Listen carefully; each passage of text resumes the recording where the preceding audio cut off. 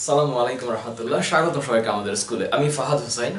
এই টিউটোরিয়ালটা জেএসসি বিজ্ঞান বইয়ের 4th চ্যাপ্টার উদ্ভিদের বংশবৃদ্ধি নিয়ে আলাপ করতে চাই।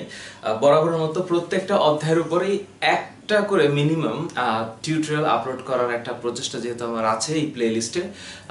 পুরো অধ্যায়টার মধ্যে যা কিছু আলাপ করা হয়েছে ক্লাস 8-এর জেএসসি পরীক্ষার জন্য যা যা দরকার বইয়ের আঙ্গিকে বইয়ের গণ্ডির মধ্যে আলাপ করে সেই জিনিসগুলোকে আপলোড করার একটা প্রচেষ্টা আছে। সো সেই হিসাবে এই অধ্যায়টার মধ্যে যে পরিমাণ বেসিক আছে সেটা একটু কম্পারেটিভলি লঙ্গার ভার্সন, বিকজ শব্দটা খুব সহজ, উদ্ভিদের বংশবৃদ্ধি শব্দটা ছোট শব্দ, কিন্তু এইটার ভিতরে অনেক অনেক অনেক স্টাডি আছে। আমি যদি লেভেলটাই চিন্তা করি, লেভেলটার কথা এই জন্য বলছি, এই অধ্যায়টাকে আবার এসএসসিতেই পড়তে হবে এবং এই অধ্যায়টাকেই আবার ইন্টারমিডিয়েটে গিয়ে আরও বেশি করে পড়তে হবে।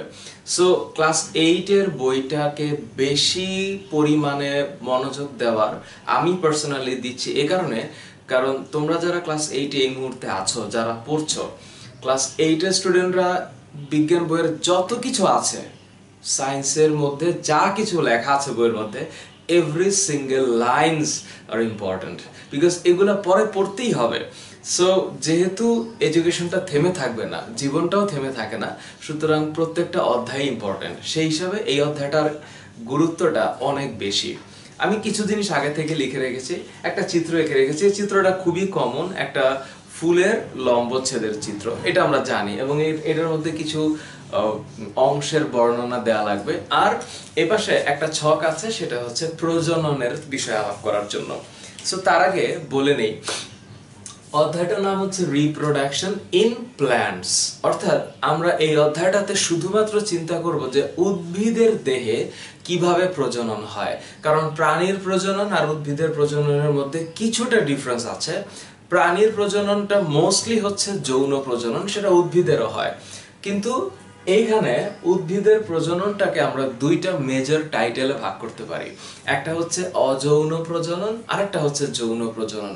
এবং এই দুইটার ব্যাখ্যা এর আগে আমি বিভিন্ন লেকচারে দিয়েছি যে অযৌন প্রজনন হচ্ছে যে প্রজনন প্রক্রিয়ায়, আচ্ছা তার আগে প্রজনন কি জিনিস, যেহেতু রিপ্রোডাকশন শব্দটা আছে এখানে, আসলে বংশ বৃদ্ধি শব্দটা হচ্ছে একটা মানে জেনারেলাইজ শব্দ। এটার মিন শব্দ যদি আমি বলি তাহলে হবে রিপ্রোডাকশনস, বা এটার হচ্ছে এই রিপ্রোডাকশনের মেইন ডেফিনেশন বা এক্সাক্ট ডেফিনেশন যদি আমি বলি, সে হচ্ছে যে প্রক্রিয়ায় জীব তার অনুরূপ বংশ সৃষ্টি করার লক্ষ্যে যে প্রক্রিয়াটা তার দেহে সম্পন্ন হয়, সেটা দেহের বাইরেও সম্পন্ন হইতে পারে, এবং এই প্রক্রিয়াটাকে অ্যাকচুয়ালি নিষেক বলে।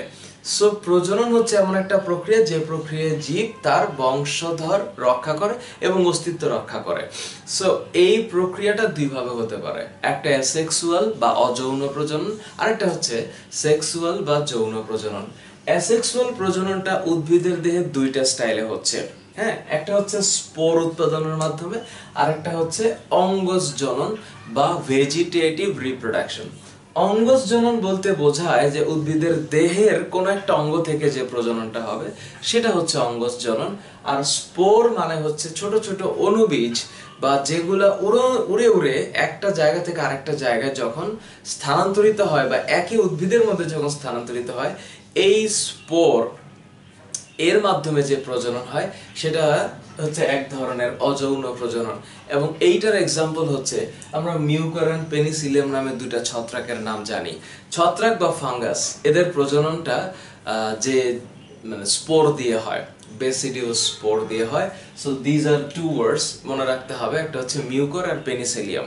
এছাড়া আরো অনেক ছত্রাক আছে, সো ওই ছত্রাকগুলার প্রজনন হয় স্পোর দিয়ে। এক্সাম্পল হিসেবে দুইটাকে লেখা হয়েছে। এরপরে অঙ্গজ জনন আমরা জানি দুইটা ধরন আছে, একটা হচ্ছে প্রাকৃতিক অঙ্গজ জনন, আরেকটা হচ্ছে কৃত্রিম অঙ্গজ জনন। কৃত্রিম অঙ্গজ জনন মানে হচ্ছে যদি মানুষ যদি গাছের দেহকে কোনোভাবে মডিফাই করে বা কিছু একটা করে বাইরে থেকে প্রজনন করাতে পারে, সেটা হচ্ছে কৃত্রিম অঙ্গজ প্রজনন। তার এক্সাম্পল হচ্ছে গ্রাফটিং অ্যান্ড কাটিং। কলমের ব্যাপারে তোমরা অনেকেই জানো, তোমরা অলরেডি যারা গ্রামে দেখেছো যে পেয়ারা গাছে কিন্তু কলম করা যায়, ইভেন গোলাপেও করা যায়। পেয়ারা গাছের একটা শাখাকে হালকা করে কেটে সেখানে একটু পলিথিন দিয়ে কিছু সার এবং গোবরের সাথে মিশিয়ে দিলে সেখান থেকে একটা চারা সৃষ্টি হয়, সেই চারাটাকে পরে কোনো জায়গায় স্থানান্তর করে আর একটা নতুন প্রজাতির বা ওই প্রজাতির অ্যাকচুয়ালি উদ্ভিদ পাওয়া যায়। তো সেটা হচ্ছে এক ধরনের প্রজনন প্রক্রিয়া যেটা মানুষ বাইরে থেকে কোনো না কোনো ভাবে একটা প্রক্রিয়ার মাধ্যমে করে। তো সেটা হচ্ছে কৃত্রিম অঙ্গজ জনন বা আর্টিফিশিয়াল ভেজিটেটিভ রিপ্রোডাকশন। আর ন্যাচারাল ভেজিটেটিভ রিপ্রোডাকশন যেটা, সেটা আবার অনেক ভাবে হইতে পারে। সেটা হইতে পারে দেহের খণ্ডায়নের মাধ্যমে, হতে পারে মূলের মাধ্যমে, হতে পারে রূপান্তরিত কাণ্ডের মাধ্যমে, হতে পারে পাতার মাধ্যমে। পাতার মাধ্যমে কেমন, একটা পাতার অংশ কেটে লাগাই দিলে গাছের মধ্যে, সেখান থেকে মানে মাটিতে লাগাই দিলে আবার গাছ হতে পারে। এরকম একটা গাছের নাম তোমরা সবাই জানো, সেটা হচ্ছে পাথরকুচি। আবার যদি দেহের খণ্ডায়ন হয়, অর্থাৎ দেহের কোন একটা অংশ থেকে অটোমেটিক সৃষ্টি হচ্ছে, দিস আর অল ন্যাচারাল, এটা নিজে নিজেই তৈরি হচ্ছে। এখন এই দেহের খণ্ডায়ন বা মুকুল যেটাকে আমরা বলি বার্ডিং, সেখান থেকে হয় হচ্ছে স্পাইরোগ্যারা মিউকাস। স্পাইরোগ্যারা মানে হচ্ছে শৈবাল, শৈবালেরও অঙ্গজ জনন হতে পারে এবং সেটা দেহ খণ্ডায়নের মাধ্যমে।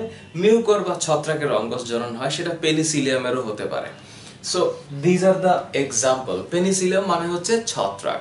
তোমরা যখন একটু উপরের লেভেলে যাবা তখন তোমরা উদ্ভিদ জগৎটাকে অনেকগুলো ভাগে ভাগ করতে শিখবে। সেখানে আছে একটা হচ্ছে ফ্যানোরোগ্যামিয়া, একটা হচ্ছে ক্রিপ্টোগ্যামিয়া। ফ্যানোরোগ্যামিয়া মানে হচ্ছে সপুষ্পক, আর ক্রিপ্টোগ্যামিয়া মানে হচ্ছে অপুষ্পক। ক্রিপ্টোগ্যামিয়া অপুষ্পককে আবার তিন ভাগে ভাগ করা যায়: থ্যালোফাইটা, ব্রায়োফাইটা, টেরিডোফাইটা। এখন এই যে থ্যালোফাইটা, থ্যালোফাইটা মানে হচ্ছে সমাঙ্গদেহী, অর্থাৎ যে সকল উদ্ভিদের মূল কাণ্ড পাতায় বিভক্ত করা যায় না, এদেরকে আবার দুই ভাগে ভাগ করা যায়। একটা হচ্ছে অ্যালজি আর একটা হচ্ছে ফানজাই। অ্যালজি মানে হচ্ছে শৈবাল, ফানজাই মানে হচ্ছে ছত্রাক। এই দুইটার মধ্যে আবার বিশাল পড়া আছে। ইন্টারমিডিয়েটের বটানি বইয়ের মধ্যে একটা চ্যাপ্টার আছে, শুধুমাত্র অধ্যায়টার নাম হচ্ছে শৈবাল ও ছত্রাক। যদি ক্লাস 8-এ থাকা অবস্থায় তোমাদের অনেকের অনেক কিছু জানার আগ্রহ থাকে, শুধুমাত্র বইটার মধ্যে অনেক স্টুডেন্টকে আমি পার্সোনালি চিনি যারা বইয়ের লেখাগুলোর মধ্যে হয়তো সীমিত না, তারা আর অনেক কিছু জানে। ক্লাস 8-এর অনেক স্টুডেন্ট ইন্টারমিডিয়েটের বই পড়ে। সো তাদের জন্য বলছি, যদি একটু আরেকটু ডিগিং করা যায়, মানে আরেকটু যাওয়া যায় বইয়ের বাইরে, তাহলে একটু উপরের লেভেলের বইগুলার পড়ার অভ্যাস করা উচিত। তো সেদিক থেকে আমি একটু বলে ফেললাম। মূলের মাধ্যমে, মূল দিয়ে যে প্রজনন হয়, মানে অঙ্গজ জনন হয় একটা মূল থেকে, সেটা মিষ্টি আলু হতে পারে, কারণ এই আলুগুলো সব হচ্ছে মাটির নিচে পাওয়া যায়। তো একটা স্ফীত অংশ বড় হয়ে একটা নতুন উদ্ভিদ বা একটা নতুন অংশ আমাদেরকে দেয়, যেটা আমরা খাদ্য হিসেবে গ্রহণ করি। সো এই মিষ্টি আলুর প্রজননটা কৃত্রিম না, প্রাকৃতিক অঙ্গজ প্রজনন, যেটা মূলের মাধ্যমে হয়। আর রূপান্তরিত কাণ্ডের মধ্যে 6টা অংশ দেওয়া আছে। টিউবার দিয়ে হতে পারে, রাইজোম দিয়ে হতে পারে, অফসেট দিয়ে হতে পারে, বুলবিল দিয়ে হতে পারে, স্টোলন দিয়ে হতে পারে, ইভেন কন্দ বা বাল্ব দিয়ে হতে পারে। এই যে এইগুলোর অংশগুলো যে হয়, this R all the transform, মানে এটাকে বলা হয় যে ট্রান্সফর্ম স্টেম বা রূপান্তরিত কাণ্ড। অর্থাৎ কাণ্ডটা বা শাখা কলমটা চেঞ্জ হয়ে নতুন কিছু একটাতে পরিণত হয়েছে।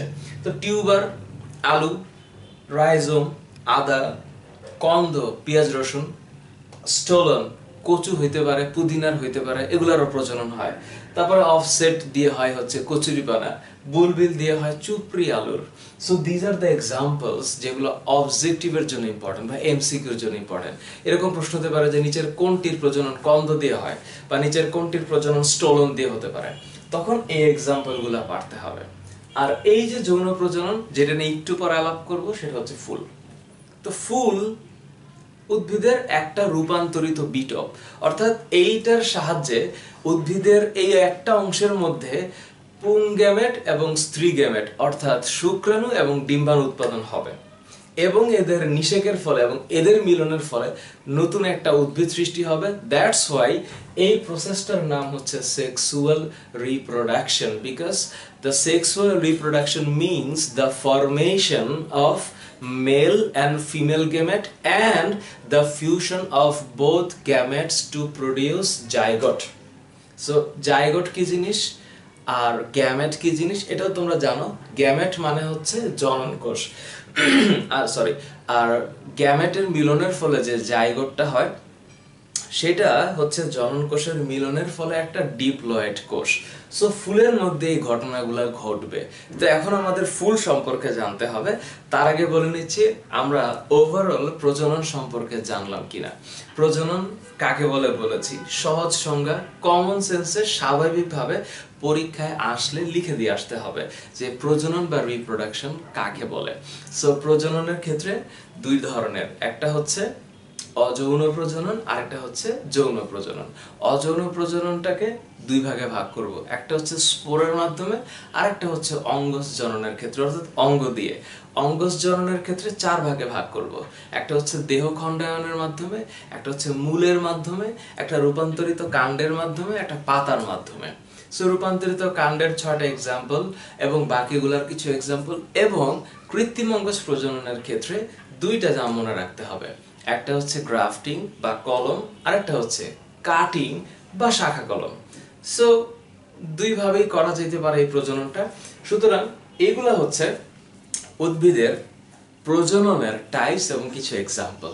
এবার যদি আমরা একটু ফুল নিয়ে কথা বলি, ফুল কাকে বলে, হোয়াট ইজ ফ্লাওয়ার, যদি এটা হয় কোয়েশ্চেন তাহলে অ্যান্সার হবে ফুল হচ্ছে সপুষ্পক উদ্ভিদের জননাঙ্গ যা রূপান্তরিত হয়ে বিটপে পরিণত হয়। এখন প্রশ্ন হচ্ছে বিটপ কি জিনিস? আচ্ছা, জননাঙ্গ কি জিনিস? জননাঙ্গ হচ্ছে যে অঙ্গের মাধ্যমে জনন কোষটা সৃষ্টি হবে। তো জনন কোষ একটা ফুলের মধ্যে দুই ধরনের জনন কোষ সৃষ্টি হইতে পারে, আবার দুইটা ডিফারেন্ট ফুলের মধ্যে জনন কোষ সৃষ্টি হইতে পারে। তো একটা ফুলের মধ্যে যদি পুং গ্যামেট স্ত্রী গ্যামেট অর্থাৎ পুং জনন কোষ স্ত্রী জনন কোষ দুইটাই সৃষ্টি হয়, তাহলে সেই ফুলটা হচ্ছে উভলিঙ্গ ফুল বা বাইসেক্সুয়াল ফ্লাওয়ার হইতে পারে। আর যদি কোনো ফুলে শুধুমাত্র পুং জনন কোষ এবং আলাদা কোনো ফুলে স্ত্রী জনন কোষ উৎপন্ন হয়, অর্থাৎ যদি কোনো ফুলে একই সাথে দুইটা জননকোষ উৎপাদন না হয়, তাহলে সেটা হচ্ছে একলিঙ্গ ফুল এবং সেটাকে ইউনিসেক্সুয়াল ফ্লাওয়ার বলা হয়। সো ফুলের সংজ্ঞাটা আমরা বলেছি যে সপুষ্পক উদ্ভিদের জননাঙ্গ যা রূপান্তরিত হয়ে বিটপে পরিণত হয় তাকে ফুল বলে।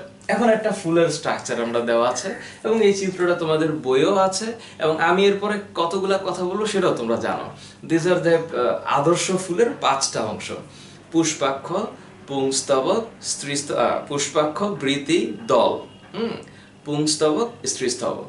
তো এখন এই যে পুষ্পাক্ষ বা ফ্লোরাল অ্যাক্সিস, এই যে বৃতি বা ক্যালিক্স, এই যে দল বা করলা, পুংস্তবক বা অ্যান্ড্রোসিয়াম, স্ত্রীস্তবক বা গাইনেসিয়াম, এগুলার মধ্যে লাস্ট যে দুইটা অর্থাৎ পুংস্তবক এবং স্ত্রীস্তবক, এই দুইটা জিনিস হচ্ছে ফুলের অত্যাবশ্যকীয় উপাদান।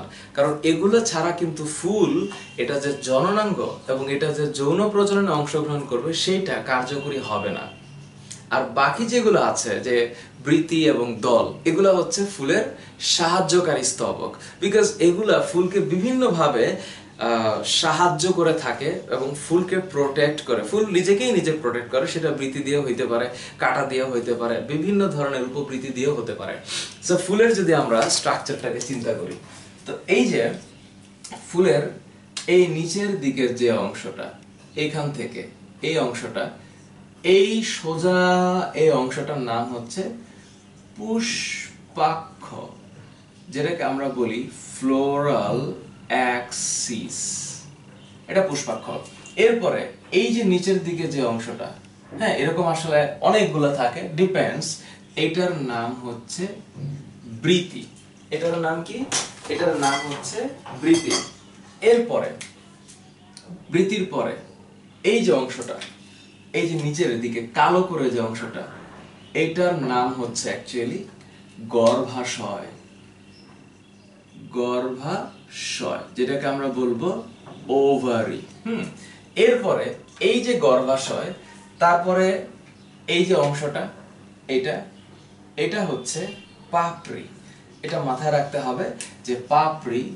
সো এই পাপড়ি, যেটাকে আমরা বলি পেটাল, এইটা মিলিত হয়ে গঠন করে দল, যার ইংরেজি হচ্ছে করলা। দল মানে হচ্ছে করলা, দলমণ্ডল মানে পাপড়ি। এরপরে এই যে অংশটা, এইটার নাম হচ্ছে পুংকেশর। হ্যাঁ, অ্যান্ড্রোসিয়াম, এবং এইটার মাথায় যে অংশটা আছে এটার নাম হচ্ছে পরাগধানী বা ফিলামেন্ট। তো এই পরাগধানীতে পরাগ রেণু সৃষ্টি হবে। সো এই যে পরাগধানী, এই পরাগধানীতে কি সৃষ্টি হবে? পরাগ রেণু।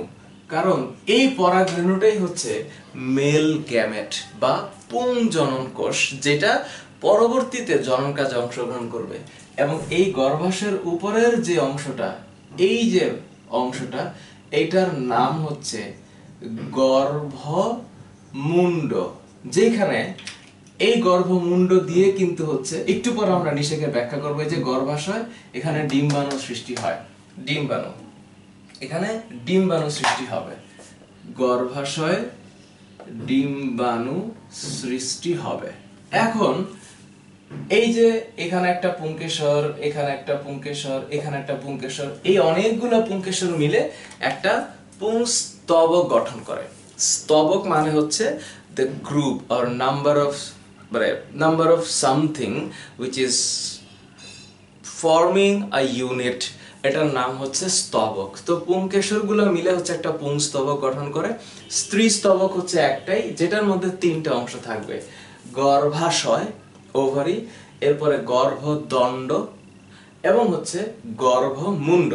সুতরাং এই তিনটা জিনিস মিলে একটা স্ত্রী স্তবক গঠিত হয়। এটা একটু মাথায় রাখতে হবে তোমাদের। সো স্ত্রী স্তবক, এটা ইংরেজি হচ্ছে গাইনেসিয়াম। তো এটা নিয়ে একদম ইম্পর্টেন্ট যে জিনিসটা থাকে সেটার নাম হচ্ছে গর্ভাশয়, তারপরে থাকে হচ্ছে গর্ভদণ্ড, তারপরে থাকে হচ্ছে গর্ভমুণ্ড। তাহলে এই জিনিসগুলো নিয়ে একটা স্ত্রীস্তবক গঠিত হয়। সো কোয়েশ্চেন হচ্ছে যে একটা ফুলের, আদর্শ ফুলের বা একটা আইডিয়াল ফ্লাওয়ারের বা কমপ্লিট ফ্লাওয়ারের কয়টা অংশ থাকবে? 5টা: পুষ্পাক্ষ, বৃতি, দল, পুংস্তবক, স্ত্রীস্তবক। তো পুংস্তবক কি করে? পুংস্তবক হচ্ছে পরাগ রেণু, মানে পুং রেণু সৃষ্টি করবে। স্ত্রীস্তবক কি করবে? ডিম্বাণু সৃষ্টি করবে এবং পরাগরেণুকে রিসিভ করে সে নিষেক প্রক্রিয়া অংশগ্রহণ করবে। কারণ নিষেক না হলে পরবর্তীতে আবার সেই নতুন করে উদ্ভিদ সৃষ্টি হবে না। সো যেহেতু এটা হচ্ছে সপুষ্পক উদ্ভিদের জননাঙ্গ, অর্থাৎ এখানেই কিন্তু সব ধরনের ফুল, মানে সব ধরনের জনন কার্য সংগঠিত হবে। নাও কোয়েশ্চেন ইজ যে ফুল আসলে কত ধরনের? ফুলের ধরনের আসলে শেষ নেই, অনেক ভাগে ফুলকে ভাগ করা যায়। যদি এই 5টা স্তবক কোনো ফুলে থাকে তাহলে আমরা এটাকে বলবো সম্পূর্ণ ফুল, আর যদি না থাকে তাহলে আমরা এটাকে বলবো অসম্পূর্ণ ফুল। এছাড়াও যদি ফুলকে সমানভাবে ভাগ করা যায় প্রতিসমতা অনুসারে, তাহলে আমরা বলবো একটা হচ্ছে প্রতিসম ফুল আর একটা হচ্ছে অপ্রতিসম ফুল। প্রতিসম ফুলটাকে আবার কয় ভাগে ভাগ করা যায়? যদি এক ভাগে ভাগ করা যায় বা একবারে ভাগ করা যায় তাহলে এটার নাম হচ্ছে এক প্রতিসম, আর যদি অনেকগুলা ভাগে ভাগ করা যায় তাহলে এটা হচ্ছে বহু প্রতিসম। তাহলে প্রতিসমতা অনুসারে ফুলকে ভাগ করা যাবে, আবার লিঙ্গানুসারে ফুলকে ভাগ করা যাবে। যদি একটা ফুলের মধ্যে পুংকেশর মানে পুংস্তবক স্ত্রীস্তবক দুইটাই থাকে তাহলে সেটা হচ্ছে গিয়ে উভলিঙ্গ ফুল। আবার কোন ফুলে যদি যে কোনো একটা প্রেজেন্ট থাকে তাহলে সেটা হচ্ছে একলিঙ্গ ফুল। আবার কিছু ফুলে কোনোটাই থাকে না, ওটার নাম হচ্ছে ক্লীবলিঙ্গ ফুল, সেটাও আছে। আবার প্রতিসমতা লিঙ্গানুসারে সম্পূর্ণতা অনুসারে বলেছি একটা হচ্ছে সম্পূর্ণ ফুল আর একটা হচ্ছে অসম্পূর্ণ ফুল। এছাড়াও গর্ভাশয়টা কোথায় আছে সেটার উপর ভিত্তি করে ফুলকে 3 ভাগে ভাগ করা যায়। যদি গর্ভাশয়টা একদম মাঝখানে থাকে এবং চারপাশে বাকি স্তবকগুলো থাকে তাহলে এটার নাম হচ্ছে পেরিগাইনাস ফুল। আর যদি গর্ভাশয়টা নিচে থাকে তাহলে এটার নাম হচ্ছে অধোগর্ভ অর্থাৎ হাইপোগাইনাস ফুল। আর যদি গর্ভাশয় উপরে থাকে তাহলে এটার নাম হচ্ছে এপিগাইনাস ফুল। সো ফুলের অনেকগুলো ভাগ আছে, বাট বেসিকটা হচ্ছে ক্লাস 8 লেভেলে চিনতে হবে একটা ফুলকে দেখে যে এটা পাপড়ি, এটা বৃতি, এটা উপবৃতি, এটা পুষ্পাক্ষ, ওইটা হচ্ছে পুংকেশর, পুংকেশরগুলো এইরকম হয়, স্ত্রী স্তবকটা এইরকম, গর্ভাশয়টা এরকম হয়, এবং গর্ভাশয়ের ভিতরে যে ডিম্বাণু উৎপন্ন হয় এটা পারতে জানতে হবে। অর্থাৎ এটা এই হিসাবে পারতে হবে, মানে মাথায় রাখতে হবে যে কোথায় কি হয়। সো ফুলকে দেখলে বা কোন একটা ফুলকে দেখলে ওটাকে আইডেন্টিফাই করার জন্য সবচেয়ে সহজ হবে যদি তোমার আশেপাশে একটা জবা ফুল থাকে, তাহলে দয়া করে ফুলটাকে গাছ থেকে না ছিঁড়ে একবার ফুলটার দিকে তাকিয়ে দেখবা যে কোনটা পাপড়ি, কোনটা পুংকেশর, কোনটা স্ত্রীস্তবক, কি রকম কালার এবং কি অবস্থানে আছে, বৃতিগুলা কেমন। দয়া করে কোনো কারণ ছাড়া ফুলকে গাছ থেকে ছিঁড়বে না। কারণ হচ্ছে সৃষ্টিকর্তার একটা বিষয় হচ্ছে যে প্রত্যেকটি পাতা সৃষ্টিকর্তার বা আল্লাহর মহিমা ঘোষণা করে। সুতরাং পাতা কোনো কারণে গাছের থেকে ছেঁড়ার আগে এটার উপযোগিতা যাচাই বাছাই করতে হবে, তা না হলে কিন্তু প্রত্যেকটা কাজের জন্য হিসাবের যেহেতু ব্যবস্থা আছে, this is very important to remember. So এই হচ্ছে ফুলের ব্যাপার। এরপরে ফুল সম্পর্কে পড়ার পরে যেটা মাথায় রাখতে হবে সেটা হচ্ছে এই পরাগায়ন। এই যে ফুল, তো ফুলের ভিতরে গর্ভমুণ্ড, তো গর্ভমুণ্ডের মধ্যে হচ্ছে গিয়ে পরাগরেণু আসবে, অর্থাৎ পরাগরেণু স্থানান্তরিত হবে, স্থানান্তরিত হয়ে সে নিষেকটা ঘটাবে, এবং নিষেক ঘটার জন্য পরাগরেণুকে এক জায়গা থেকে আরেক জায়গায় যেতে হয়। এই যে পরাগরেণু এক জায়গা থেকে আরেক জায়গায়, সেটা একই ফুলের ভিতরে হইতে পারে, একই গাছের দুইটা ফুলে হইতে পারে, অথবা দুইটা ভিন্ন গাছের একই প্রজাতির দুইটা ফুলে হইতে পারে। একটু বুঝতে হবে বিষয়টা। তো পরাগরেণু যে চেঞ্জ হচ্ছে বা অবস্থানের পরিবর্তন হচ্ছে, এই প্রক্রিয়ার নাম হচ্ছে পরাগায়ন। পরাগায়ন বা পলিনেশন কাকে বলে? যে প্রক্রিয়ায় ফুলের পরাগরেণু স্থানান্তরিত হয় তাকে পরাগায়ন বলে। এখন এই স্থানান্তরটা একই ফুলে হইতে পারে, একটা ফুলের মধ্যে হইতে পারে, আবার পাশাপাশি একই গাছের দুইটা ফুলের মধ্যে হইতে পারে, আবার এটাও যে প্রজাতির গাছ, দূরে আরেকটা একই প্রজাতির গাছ আছে, ওইখান থেকে এখানেও পরাগায়নটা হতে পারে। সো ইট ডিপেন্ডস যে যদি একই ফুলে হয় তাহলে এটা হচ্ছে স্বপরাগায়ন। এছাড়াও যদি একই গাছের দুইটা ফুলে হয় সেটাও স্বপরাগায়ন। অর্থাৎ একই ফুলের পুংরেণু যদি স্ত্রী গর্ভমুণ্ডে পতিত হয়, অথবা একই গাছের দুইটা ফুলের একটা ফুলের পুংরেণু আরেকটা ফুলের গর্ভমুণ্ডে পতিত হয়, তাহলে সেটা হচ্ছে স্বপরাগায়ন বা সেলফ পলিনেশন। আর যদি একই প্রজাতির দুইটা ডিফারেন্ট গাছে হয়, that is called the cross pollination বা পরপরাগায়ন। এখন স্বপরাগায়ন উদাহরণ হচ্ছে সরিষা, কুমড়া, ধুতরা। This is very important. সরিষা, কুমড়া, ধুতরা। আর পরপরাগায়নের এক্সাম্পলে অনেক আছে, শিমুল আর পেঁপে। নাও টেক এ লুক, যে এই যে একটা গাছের একটা জায়গা থেকে আরেকটা জায়গায় যাচ্ছে, এই যাওয়ার জন্য কিন্তু একটা মাধ্যমের দরকার আছে। মাধ্যম ছাড়া কিন্তু এই প্রক্রিয়াটা চলবে না, এবং এই মাধ্যমটা হচ্ছে চারটা। এই স্থানান্তরটা, অর্থাৎ একটা গাছ থেকে আরেকটা গাছের মধ্যে পরাগরেণু যে যাচ্ছে, এই যাওয়ার জন্য যে মিডিয়াটা দরকার সেটা চার ধরনের হতে পারে। নাম্বার 1 বায়ু, নাম্বার 2 পানি, নাম্বার 3 প্রাণী, নাম্বার 4 পতঙ্গ। সো পতঙ্গ মানে হচ্ছে এই যে মৌমাছি, প্রজাপতি যে উড়ে এগুলা, বা পাখি, হ্যাঁ, এরা প্রাণীর মধ্যেও পড়বে। সো আবার মানুষ ইচ্ছা করেও নিজের হাতে দিয়েও হচ্ছে গিয়া পরাগায়ন ঘটাতে পারে, অর্থাৎ এক ফুলের পরাগরেণু উঠায় আরেক ফুলের গর্ভমুণ্ডে দিয়ে দিতে পারে, এবং সেটাও সাকসেসফুলি মানে ফার্টিলাইজেশন হয়। সো পরাগায়নের মাধ্যম চারটা, এবং এদের এক্সাম্পল মনে রাখতে হবে। যে ফুলগুলা দেখতে একটু বেশি ব্রাইট, কালারফুল, একটু অ্যাট্রাকটিভ, সেই ফুলগুলাতে পতঙ্গ গিয়ে বসবে, এবং ও যখন ফুল থেকে মধু আহরণ করার জন্য বসবে তখন ওর হাতে পায়ে পরাগরেণু লেগে যাবে, এবং ও যখন মনের অজান্তে আরেকটা ফুলে গিয়ে বসবে মধু খাওয়ার জন্যই, এবং এইটা ন্যাচারালি এই প্রসেসটা হইতে থাকে, এবং এভাবেই কিন্তু ফুলের নিষেকটা হয়। সুতরাং মোস্ট অ্যাট্রাকটিভ ফ্লাওয়ার্স যেগুলো আছে, this R attract by the insects, এবং এই কারণে এটার নাম হচ্ছে পতঙ্গ পরাগী ফুল। এক্সাম্পল হচ্ছে জবা, কুমড়া, সরিষা। এরপরে বায়ু পরাগী ফুল বাতাস দিয়ে হয়, সেটা হচ্ছে ধানের পরাগায়ন। তারপর হচ্ছে গিয়ে পানি দিয়ে হয়, পাতা শেওলা। এরপর হচ্ছে গিয়ে প্রাণী দিয়ে হয়, সেটা কদম ফুলের হইতে পারে, শিমুল ফুলের হইতে পারে, ইভেন কচুর ফুলের হইতে পারে। So these are some examples of pollination. তাহলে পরাগায়ন কাকে বলে? একটা ফুলের পরাগরেণু একই ফুলে অথবা একই উদ্ভিদের অন্য আরেকটি ফুলে অথবা একই প্রজাতির অন্য আরেকটি উদ্ভিদের ফুলের গর্ভমুণ্ডে পতিত হওয়াকে পরাগায়ন বলে। দুই ধরনের, স্বপরাগায়ন, পরপরাগায়ন। মাধ্যম লাগবে 4টা। That's all, very simple. এরপর যদি আমরা ফুলের এই বিভিন্ন অংশের পরে, পরাগায়নের অংশগুলোর পরে যদি একটু নিষিক্তকরণটাকে চিন্তা করি, তাহলে একটা জিনিস মনে রাখতে হবে। ক্লাস 9-10-এ গেলে তোমরা অবশ্যই এটা পাবা। নিষেক, এটা খুবই, উদ্ভিদের যে নিষেক প্রক্রিয়াটা, এটা খুবই ইম্পর্টেন্ট এবং এটার একটা চিত্র তোমাদের বইয়ে দেওয়া আছে। ক্লাস 8-এর যারা দেখছো এই মুহূর্তে, একটা নিষিক্তকরণের ছবি দেওয়া আছে এবং ছবির মধ্যে এইরকম ভাবে, হ্যাঁ এইরকম ভাবে একটা অংশে, সো অংশটার ভিতরে ধরো যে এইখানে গর্ভাশয় যেটা, তো এই গর্ভাশয়ে এখানে অনেকগুলা কিন্তু ইসে থাকে, মানে ভ্রূণপোষক টিস্যু থাকে, যেটাকে বলা হয় হচ্ছে নিউসেলাস টিস্যু। এবং আমি যদি একটু আঁকানোর চেষ্টা করি তাহলে এরকম দেখা যাবে।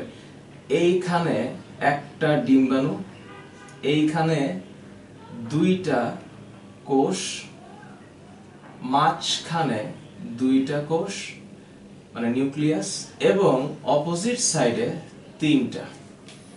ব্যাপারটা বলছি একটু পরেই। এবং এইখানে আসলে পরাগরেণুগুলা আসছিল এবং পরাগরেণুগুলা আসার পরে তারা একটা লম্বা নালী সৃষ্টি করছে। এই লম্বা নালী দিয়ে এসে সে একদম জায়গা মতো বিশাল লম্বা একটা নালী সৃষ্টি করে জায়গা মতো, এটার নাম হচ্ছে ডিম্বক রন্ধ্র। এখান দিয়েও নালী সৃষ্টি হচ্ছে এবং এই প্রক্রিয়াটা একটু এক্সপ্লেনেটরি, যেহেতু ক্লাস 8-এর বইটাতে মানে ব্যাখ্যা আসলে ওইরকম ভাবে করেনি, তারপরও আমি একটু করে বলে দিচ্ছি। এই যে এইখানে যে গর্ভাশয়, এই গর্ভাশয়ের ভিতরে হচ্ছে আমরা জানি যে ডিম্বাণু উৎপন্ন হয়। সো এটা হচ্ছে ওভারি এবং এটা হচ্ছে ডিম্বক যন্ত্র।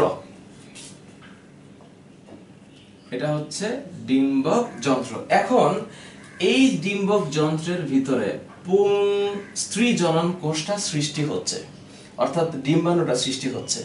এই ডিম্বাণু সৃষ্টির প্রক্রিয়াটা একটা ধারাবাহিক প্রক্রিয়া এবং এটা হচ্ছে স্ত্রী গ্যামেটোফাইটের পরিস্ফুটন।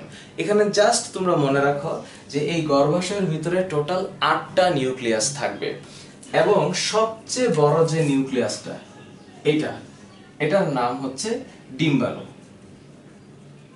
এইটা ডিম্বাণু। ডিম্বাণুর 2 পাশে 2টা কোষ থাকে, এদের নাম হচ্ছে সাহায্যকারী নিউক্লিয়াস।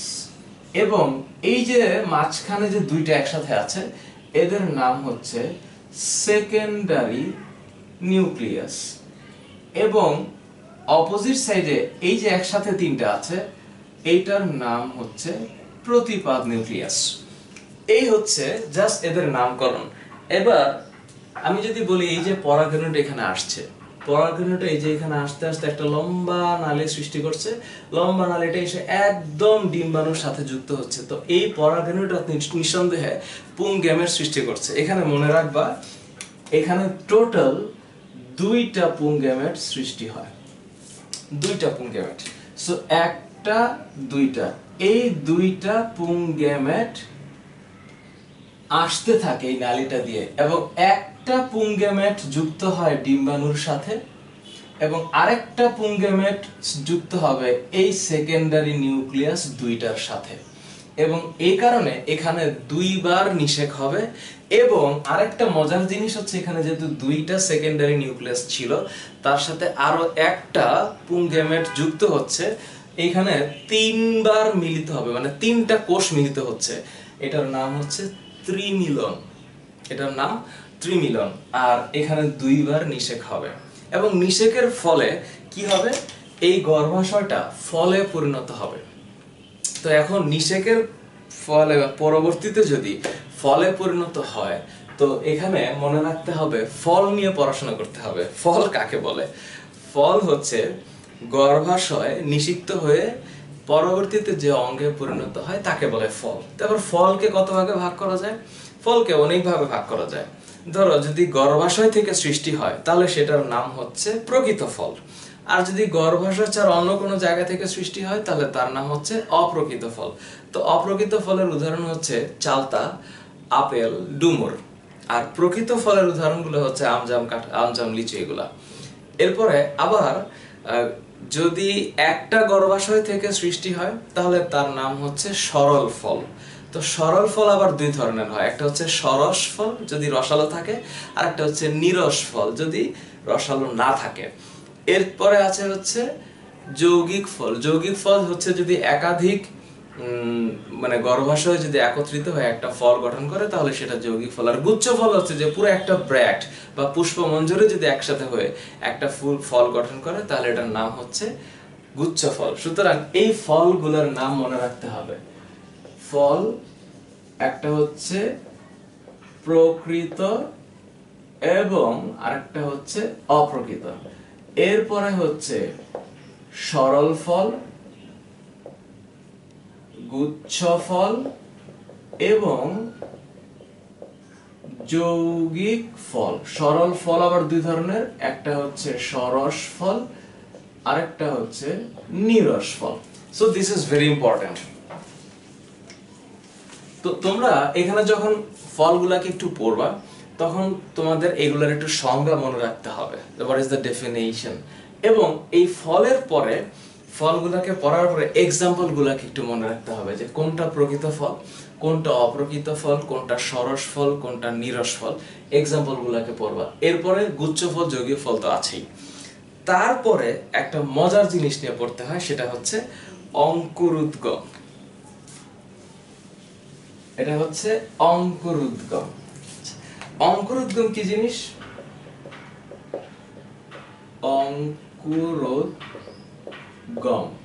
অঙ্কুরোদ্গম মানে হচ্ছে কোনো কিছুর সৃষ্টি বা সূচনা, এবং এই সৃষ্টি বা সূচনার ক্ষেত্রে দুইটা জিনিস মনে রাখতে হবে। এই যে starting of a new life from embryo, অর্থাৎ ভ্রূণটা কি আবার সেটা মনে রাখতে হবে। ধর আমি যদি ভ্রূণটাকে একটু আঁকাই তাহলে মনে রাখতে হবে একটা ভ্রূণ অর্থাৎ মাটির নিচে আমরা যদি কোনো বীজ বপন করি, আমরা যেমন আম তোমরা খাও, আম খাওয়ার পরে আমের যে আটিটা থাকে সেটা মাটিতে ফেলে দিলে দেখবা সেখান থেকে একটা কিন্তু গাছ সৃষ্টি হয়েছে, এবং গাছের উপরের অংশটা উপরের দিকে উঠতেছে এবং সেটা কাণ্ডে পরিণত হচ্ছে। সো এই যে একটা বীজ থেকে এই যে একটা নিউ স্টার্টিং, এটার নাম হচ্ছে অঙ্কুরোদ্গম, অর্থাৎ কোনো কিছুর সৃষ্টি। এই সৃষ্টির ক্ষেত্রে আমাদের একটু ভ্রূণটাকে পড়তে হবে। ভ্রূণটা কি জিনিস? এই যে ভ্রূণের বাইরের যে আবরণটা, এই আবরণটা যখন আস্তে আস্তে ও যখন পরিণত হয় তখন ওর চেহারাটা হয় আসলে এই রকম।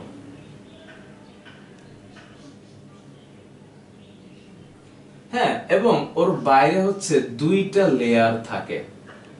এই দুইটা লেয়ারের মধ্যে মনে রাখতে হবে ভ্রূণের বাইরে যে লেয়ারটা থাকে তার নাম হচ্ছে টোস্টা, আর ভিতরের যে লেয়ারটা থাকে তার নাম হচ্ছে টেগমেন।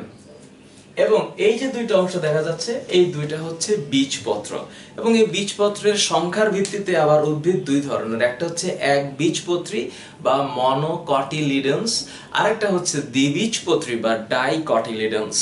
তো এখন বীজপত্র দুইটা, এখন দুইটা বীজপত্রের মধ্যে উপরের দিকে যে অংশটা থাকে, এই যে উপরের দিকে যে অংশটা থাকে এটার নাম হচ্ছে বীজপত্রাধিকাণ্ড। বীজপত্রাধিকাণ্ড। আর নিচের দিকে যেটা থাকে সেটা হচ্ছে বীজপত্রাবকাণ্ড। এখন দ্বিকাণ্ড যেটা, এটার ইংরেজিটা হচ্ছে অ্যাপিকটাইল। এটা উপরের দিকে হবে, এবং এটা উপরের দিকে সৃষ্টি হয়ে মাটি ভেদ করে এটা উপরের দিকে কাণ্ড শাখা প্রশাখায় পরিণত হবে। আর বকাণ্ড যেটা সেইটা হচ্ছে এপি যদি হয় উপরে, তাহলে বকাণ্ডের ইংরেজিটা হচ্ছে হাইপোকটাইল। This is very important. অর্থাৎ বীজপত্রের দুইটা লেয়ার, বাইরেরটার নাম হচ্ছে টোস্টার, ভিতরেরটার নাম হচ্ছে টেগমেন। এবং বীজপত্রের সংখ্যার ভিত্তিতে আবার উদ্ভিদকে দুই ভাগে ভাগ করা যায়, একটা একবীজপত্রী, একটা দ্বিবীজপত্রী। তো বীজপত্রের মাঝখানে, দুই বীজপত্রের মাঝখানে উপরের দিকের যেই মানে বর্ধনশীল অংশটা, এটার নাম হচ্ছে বীজপত্রাধিকাণ্ড বা এপিকটাইল। আর নিচের দিকে যেটা, সেটা হচ্ছে বীজপত্রা বকাণ্ড বা হাইপোকটাইল। নাও দিস ইজ ইম্পর্টেন্ট, যে এই বীজপত্রাধিকাণ্ডটা উপরের দিকে ভ্রূণ মুকুলে পরিণত হবে। শব্দটা হচ্ছে ভ্রূণ মুকুল। আর এই হাইপোকটাইল, এইটা আসলে ভ্রূণ মূলে পরিণত হবে। এখন এই বীজপত্রাধিকাণ্ড যদি উপরের দিকে বাড়তে থাকে এবং বাড়তে বাড়তে সে যদি মাটি ভেদ করে বীজপত্র নিয়ে উপরে ওঠে, তাহলে এটা যে অঙ্কুরোদ্গম, তার নাম হচ্ছে মৃৎভেদী অঙ্কুরোদ্গম। যদি মৃৎভেদী অঙ্কুরোদ্গমটা কি জিনিস? অঙ্কুরোদ্গমটা তিন ধরনের, একটা হচ্ছে মৃৎভেদী, একটা হচ্ছে মৃৎগত, আর একটা হচ্ছে জরায়ুজ। জরায়ুজ অঙ্কুরোদ্গমটা বেসিক্যালি লোনা মাটির উদ্ভিদে, অর্থাৎ যেখানে লবণাক্ত মাটি সেখানে হয়। আর ইউজুয়ালি এই সকল এরিয়াতে বা লোনা মাটির ছাড়া যে সকল মানে অঙ্কুরোদ্গমগুলো হয় বা উদ্ভিদে অঙ্কুরোদ্গম হয়, সেখানে দুই ধরনের অঙ্কুরোদ্গম দেখা যায়। যদি বীজপত্রাধিকাণ্ড ভ্রূণ মুকুল যদি বীজপত্রকে নিয়ে উপরের দিকে উঠতে থাকে, তাহলে এটা হচ্ছে মৃৎভেদী অঙ্কুরোদ্গম। আর যদি বীজপত্রাধিকাণ্ড উপরে উঠছে কিন্তু বীজপত্র রয়ে গেছে মাটির নিচে, তাহলে এটার নাম হচ্ছে মৃৎগত অঙ্কুরোদ্গম। বইয়ের মধ্যে ছোলা বীজ নিয়ে একটা ছোট্ট এক্সপেরিমেন্ট করে দেওয়া আছে। আমার মনে হয় তোমরা যদি একটু রিডিং পড়ো, এখানে কোনো কিছু নাই যেটা বুঝতে কঠিন হবে। অর্থাৎ তোমাদের এখানে একটা ভ্রূণ সম্পর্কে জানতে হবে, যেহেতু এমব্রায়ো বা ভ্রূণ উদ্ভিদের যেহেতু এমব্রায়ো, সুতরাং এইটার স্ট্রাকচারটা কিরকম সেক্ষেত্রে মনে রাখতে হবে অঙ্কুরোদ্গমটা কাকে বলে, অঙ্কুরোদ্গমটা কয় ধরনের। সো আমি বলেছি অঙ্কুরোদ্গমটা হচ্ছে টোটাল তিন ধরনের, একটা হচ্ছে মৃৎভেদী, একটা হচ্ছে মৃৎগত, আর একটা হচ্ছে জরায়ুজ। জরায়ুজ অঙ্কুরোদ্গমটা যেটা হয় সেটা হচ্ছে ভ্রূণমুকুল উপরের থেকে খসে নিজেই মাটিতে পড়ে যায়, মাটিতে পড়ে গিয়ে গেঁথে যায়। কারণ হচ্ছে লোনা মাটির উদ্ভিদের মাটিটা নরম থাকে এবং সেখান থেকে আরেকটা নতুন চারা সৃষ্টি হয়। এটা হচ্ছে ভিভিপেরাস জার্মিনেশন বা জরায়ুজ অঙ্কুরোদ্গম। আর এই ধরনের জার্মিনেশন বা অঙ্কুরোদ্গমটা দুইটা ডিপেন্ড করে, যদি মাটি ভেদ করে বীজপত্র উপরে চলে আসে, দিস ইজ মৃৎভেদী, মানে ভেদ করে উপরে উঠেছে। আর গত মানে হচ্ছে নিচে, যদি বীজপত্র নিচে থাকে তাহলে এটা হচ্ছে মৃৎগত। ফলের কথা বলেছি, গর্ভাশয়ে পরিণত হয়ে যে অঙ্গে পরিণত হয় তার নাম হচ্ছে ফল, এবং ফলের কিছু ক্লাসিফিকেশন বলেছি। এখানে এর আগে প্রজননের টাইপস নিয়ে আলাপ করেছি, ফুল নিয়ে কথা বলেছি এবং ফুলের বিভিন্ন অংশের কথা বলেছি। এছাড়াও পরাগায়ন নিয়ে কথা বলা আছে। সো এই অধ্যায়টাতে বেসিক্যালি আমি যা বলেছি এতক্ষণ পর্যন্ত, তাতে সম্পূর্ণ অংশটা কভার না হলেও মোটামুটি একটা সামারাইজেশন করে দিতে পেরেছি। সো তোমরা যারা এতক্ষণ ধরে দেখতে পেরেছো এই টিউটোরিয়ালটা, তাদেরকে অনেক থ্যাংক ইউ। কারণ স্ট্যান্ডার্ড 8 লেভেলে আমার যেটা মনে হয় যে একটা স্টুডেন্টের এত লঙ্গার ভার্সন ভিডিও দেখে স্টাডি করাটা একটু কঠিন, মানে ধৈর্যচ্যুতি হয়ে যায়। কিন্তু ইন্টারমিডিয়েটের জন্য that is okay, longer version video হলে হয়তো একটু ম্যাচিউর লেভেল থাকে, ব্রেইনটা অনেক কিছু জানার একটা তীব্র আকাঙ্ক্ষা থাকে, তো অনেকক্ষণ ধরে দেখা যায়। আর এইটার জন্য তোমরা যারা দেখেছো, যদি তোমাদের অধ্যায়টা বুঝতে কিছুটা উপকার হয়, আমাকে লিখো এই ভিডিওর নিচে, এবং আমাদের স্কুলের ফেসবুক পেজে আমার ডেসক্রিপশনে দেওয়া থাকে, আমাকে জানিও। সো এই অধ্যায়টাতে এই চিত্রটাকে প্র্যাকটিস করতে হবে, দিস ইজ ভেরি ইম্পর্টেন্ট। এবং পরবর্তীতে ক্লাস 9-10 ইন্টারমিডিয়েটে গিয়ে দিস ইজ ভেরি ইম্পর্টেন্ট, পড়তেই হবে। এরপরে এই অধ্যায়টা মানে এই চিত্রটা প্র্যাকটিস করবা, যে কোনো পেন্সিল দিয়ে প্র্যাকটিস করবা, লেভেলিংটাকে ভালো করে শিখবা এবং ইংরেজি টার্মগুলোকে মাথায় রাখতে হবে। কেন মাথায় রাখতে হবে? কারণ ইউনিভার্সিটিতে গিয়ে যখন তুমি পড়বা তখন তোমাদেরকে এটাই কি প্র্যাকটিস করতে হবে। সো একটু কাছাকাছি যদি মানে সাথে সাথে একটু ইংলিশ টার্মগুলো জেনে নেওয়া যায়, দ্যাট ইজ ভেরি গুড। অঙ্কন কৌশলটাকে ঝালাই করে নিবা এবং এক্সাম্পলগুলোকে মনে রাখবা। এই হচ্ছে মোটামুটি এই অধ্যায়ের আমার তরফ থেকে অল ওভার টিউটোরিয়াল। দেখার পরে যদি তোমাদের আরো কোনো সাজেশন বা রিকমেন্ডেশন থাকে, next time I will adjust it the next video. দেখা হবে পরের ক্লাসে। ভালো থাকো। আল্লাহ হাফেজ।